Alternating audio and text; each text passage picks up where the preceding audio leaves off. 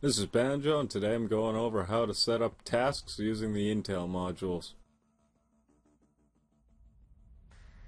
The first step is to set your mission up so it's ready for tasks. In this case, I have two squads going in on a transport, unloading just to the northwest of Camp Rogaine, and then they're going to move in to assault it and clear out the AAF forces guarding it.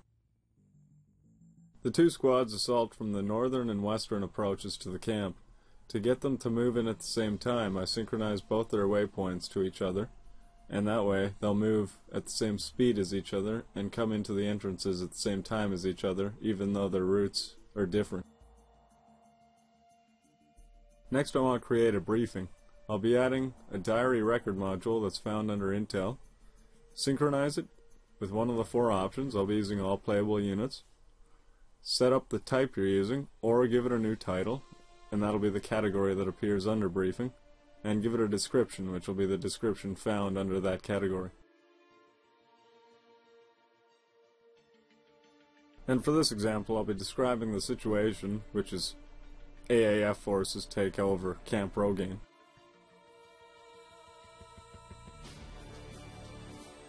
Next, I place another module, and I'm going to use mission for this one, which is just going to be a brief overview of the mission, which is eliminating the AAF forces that are taking over Camp Rogaine.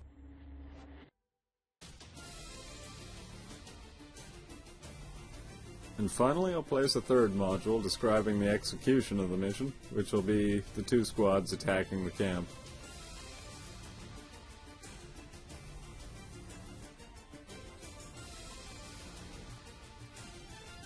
You can place as many diary record modules as you like. For the example, I'll use 3.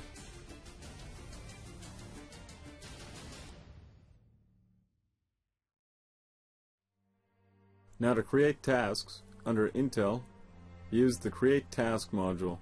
Owner is the unit receiving the task. In this case, I'll use Synchronize Object and synchronize it to the player.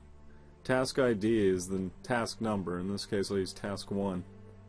Title is what's going to appear for the task. In this case, I'll use Eliminate AAF Garrison. Description is going to be the description that comes after the title. This can be as long as you like it to be, but it's probably best to keep it somewhat brief so people actually read it. If you created a marker area for your objective, you can enter it here under Marker. Next is Destination, which is the objective marker that's going to appear on your map. For this case, I'll use Disabled, because we can use a module to create it later. Since I set the owner of the task to synchronized objects, I'll have to synchronize this to each playable unit that I want to receive the task.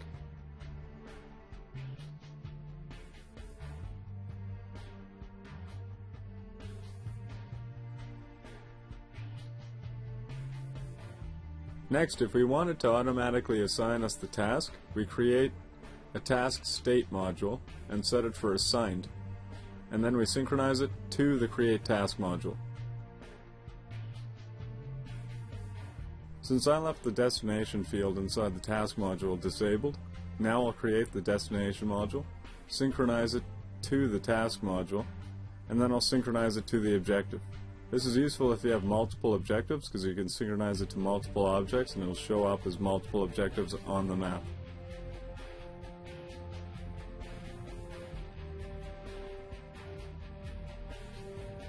In the example, I simply just synchronize it to the squad leader.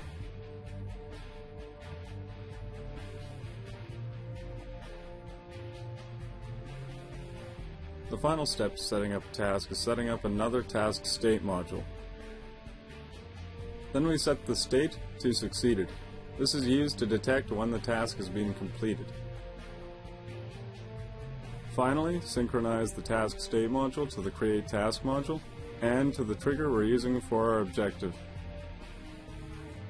The goal of your task is determined by the condition of the trigger. In this case, once all independent forces are not present from the trigger area, you will set the task to completed.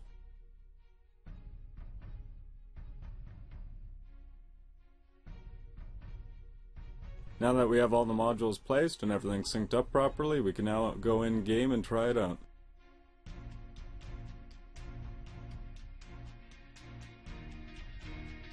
Having a look at the map, we can see briefing set up by the 3 diary modules, and we can see our task set up by the task module, with the destination marker set up by the destination module.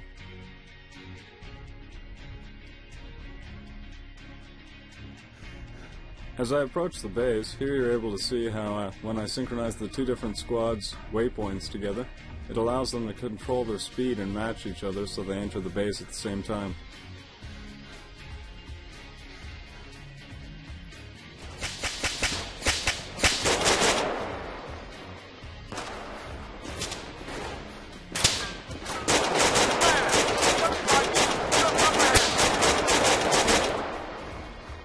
And upon elimination of the last AAF unit, you can see how the task has now been completed.